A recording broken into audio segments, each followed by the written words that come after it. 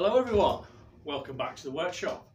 I have another Bantam video for you today, and we're going to have a look at the swinging arm. Now, aside from the pivot bushes, which are worn out, and we'll deal with those in another video, I noticed that one of the rear suspension mounts was suboptimal, and yeah, it had a different thread to what it should have. The thread was pretty poor, really. I think someone had a bit of a go at repairing it in the past. Anyway, I've chopped that off with the angle grinder, and this video is all about making a new mounting and fixing it to the swinging arm. So yes, that does mean I'm going to be doing some welding. Not my strongest suit, but I am, learning and practicing as we go along. Crude, yes. Primitive, yes. Perhaps even a little grotesque.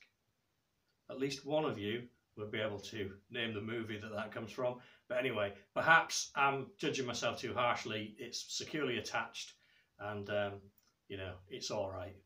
Who knows? You might judge me even more harshly. Pro welders, make sure you wear your dark glasses. Right, so that's what we're going to do. We're going to fix the swinging arm. So we'll have a look at that in a minute. Little bit of channel news. I've had quite a number of new subscribers, so thank you very much indeed. Welcome aboard. You're very welcome indeed. We're up to 393 now, so well on our way to 400, which is fantastic. To my existing subscribers, thanks for sticking with me. I do appreciate it. I appreciate all the support and help that you give me, and all the great comments. Shout out time. One of the new subscribers is Michael Waller from Britannia Motorcycles, and he is a fellow Yorkshire exile like myself. He went a bit further on his exile. He's in upstate New York in the States, whereas I just came to the south of England, so yeah, I didn't go as far as him.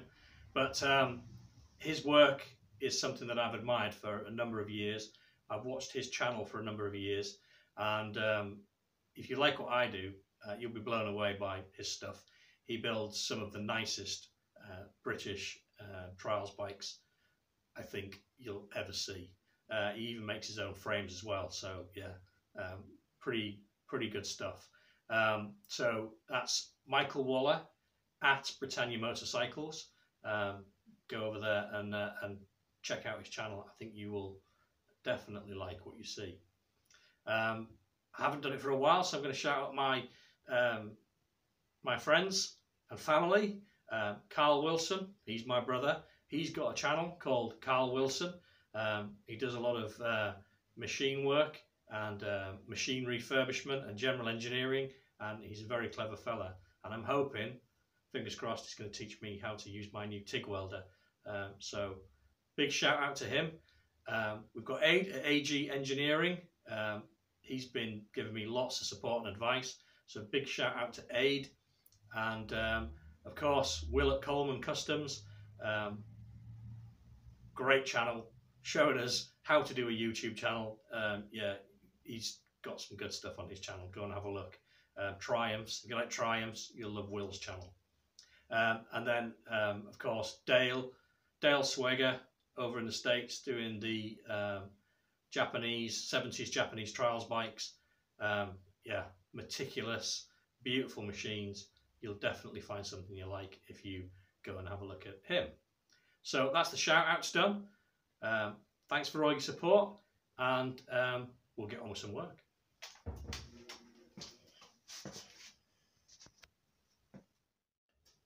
Well, a bit more work going on the swinging arm for the D7 Bantam.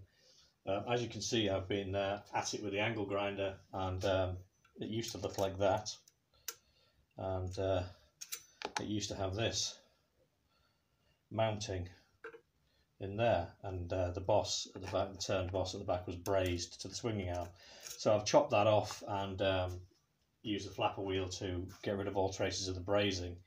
And the reason why I've done it is because it's supposed to have a 3/8 by 26 TPI, which is British Standard Cycle, thread and nut on the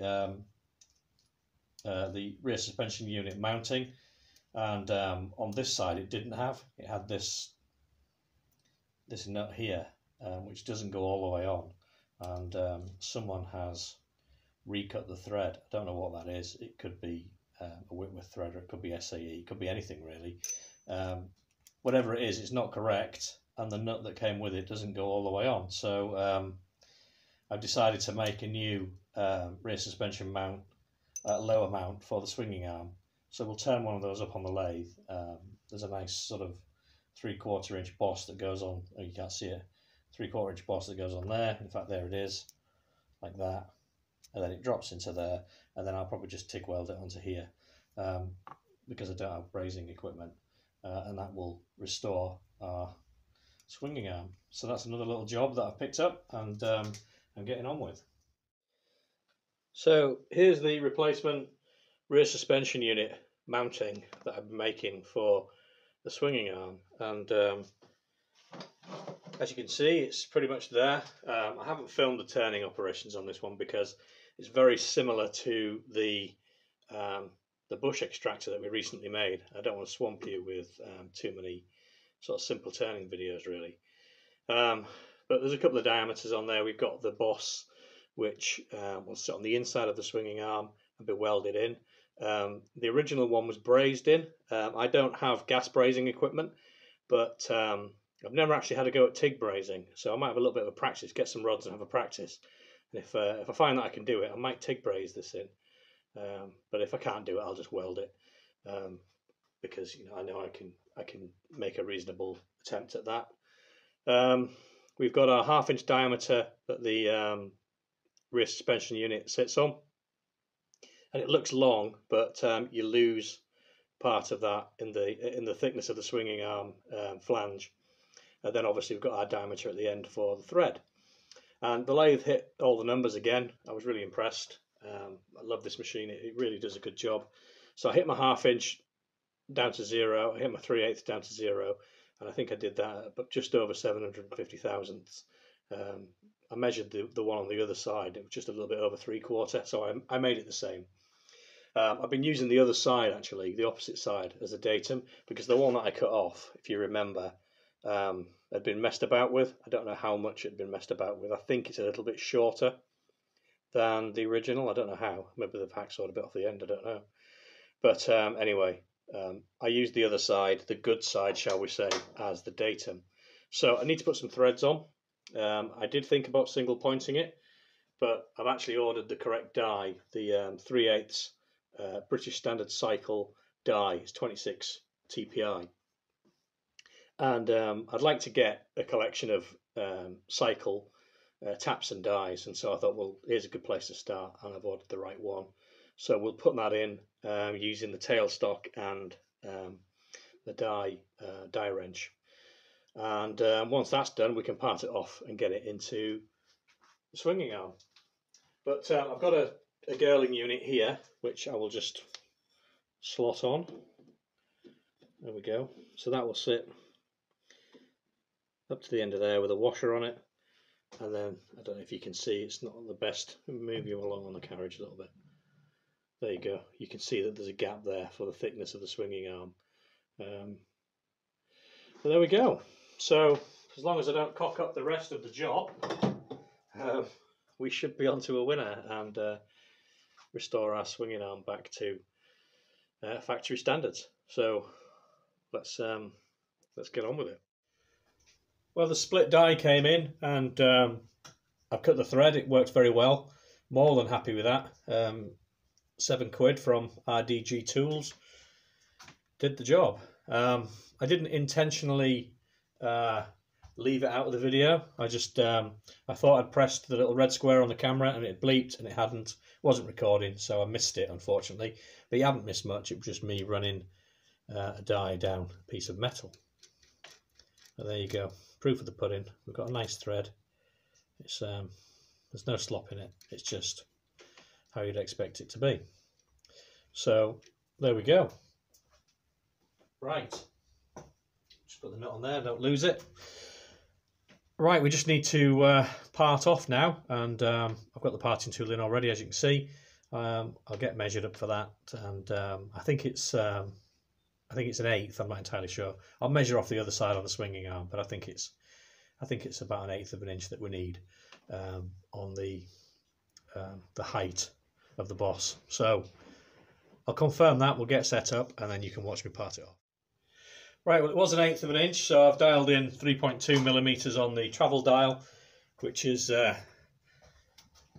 as near enough as we need to be, I think. And I'm just going to lock off the saddle so that we don't get any wandering, and we'll give it a go. I'm set at 240 RPM at the moment. It should cut off reasonably well at that, although this is, we're quite close to the chuck, so I'm not too worried about the unsupported bit. Well, let's give it a go, see what happens.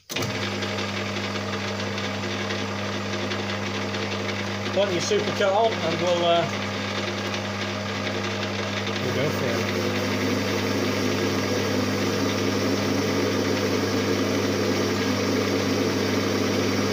The parting tool looks alright, the tip. I've used it quite a lot actually, this tip. And I haven't changed it in a good old while, so it seems to be lasting.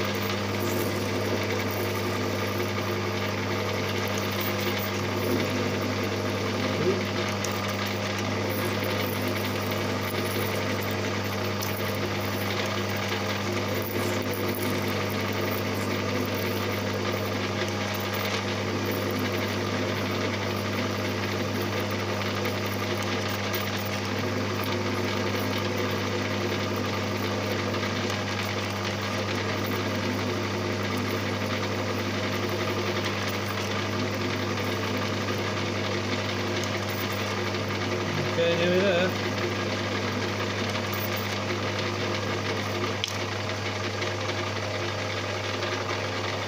There we go.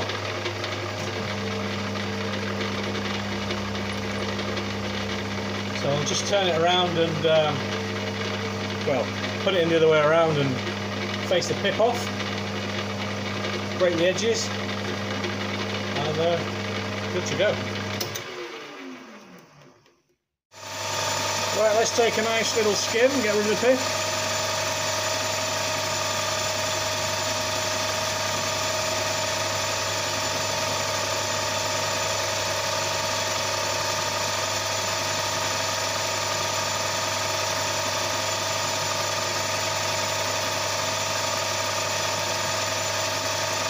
I have to say the finish that the parting tool leaves is absolutely beautiful.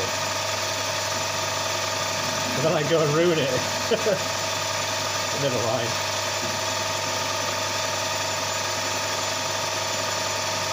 Okay.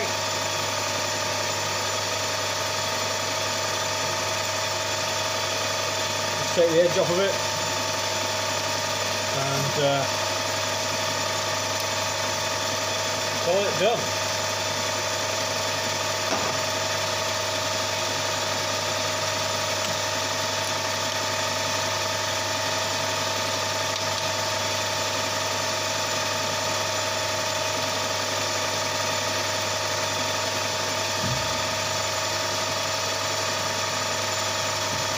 Try and get my clearance. That'd be embarrassing, wouldn't it? Crash the lathe on the video.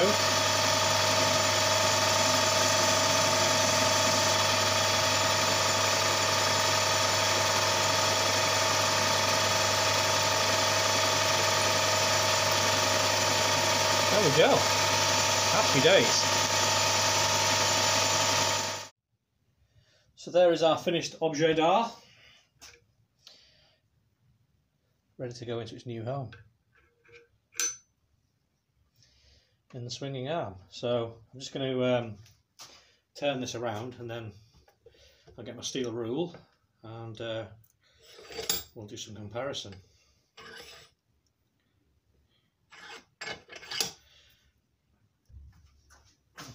You're a bit zoomed in, aren't you? Let me zoom you out 1 second. Right, that's better. You can see both sides of the swinging arm. So I'm going to measure the section where our Girling unit bolts on. And this is just using a steel rule. So rough and ready, 21 millimeters. I'm just going to press that hard up against there. We have got 21 millimeters. If I measure the threaded portion, I've got 10 millimeters. If we measure the thread on this one, we've got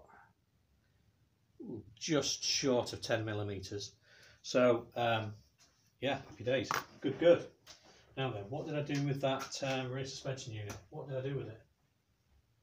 Put it down somewhere, because I was just going to compare.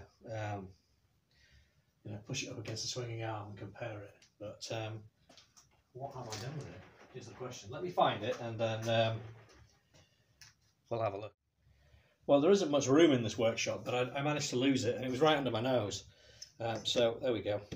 Let's get that on there. The camera battery is making noises at me, so we need to get a move on. Yeah, perfect.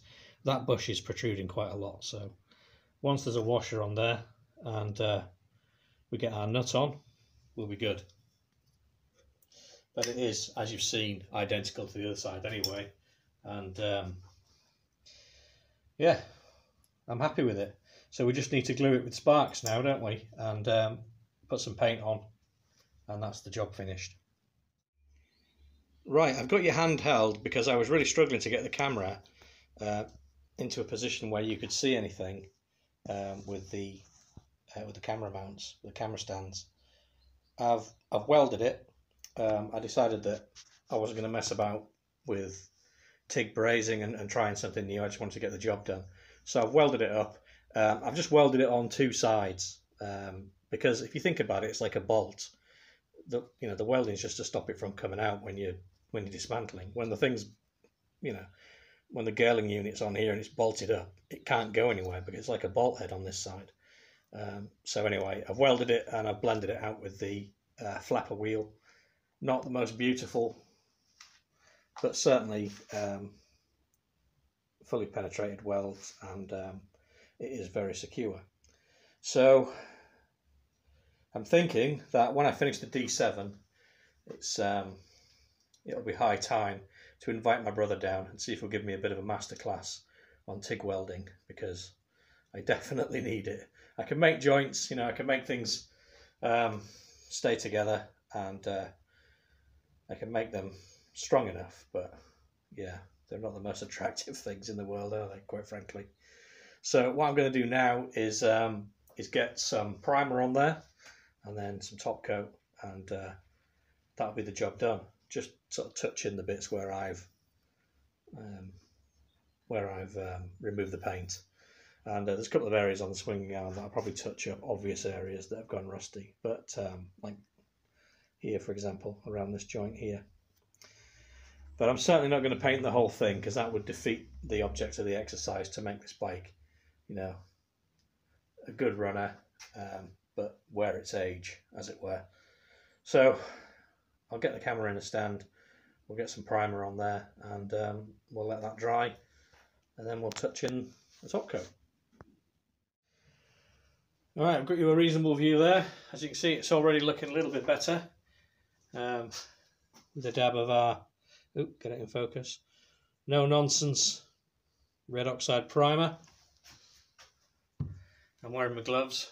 I've got my overall coat on because I've got a paint tin open, and that means I'll get it all over myself. Do ignore the mess in the background. The workshop's looking a bit untidy again, but small shop, lots going on. It's kind of inevitable. Anyway, I think we're just about done with this.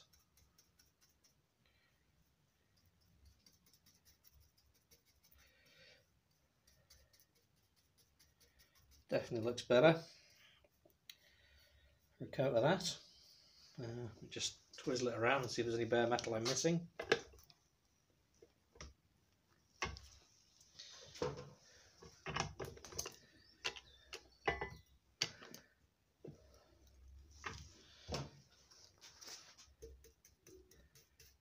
I think we got it. I think we got it.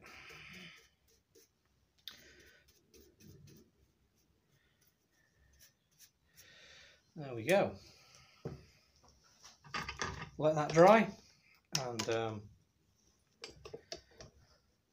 put a bit of black top coat on. I think we're on to a winner.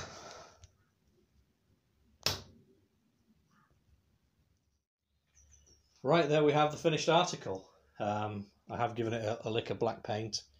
It's a little bit shiny, but I can knock that back and blend it in a little bit with some production paper and sort of make it look, you know, more in keeping with the rest of the paint job and the aging paint on the swinging arm. But I'm pleased with the way it's turned out. The pin's in nice and straight, 90 degrees to the bracket, which is good. So that's it. Another job off the list, another repair done.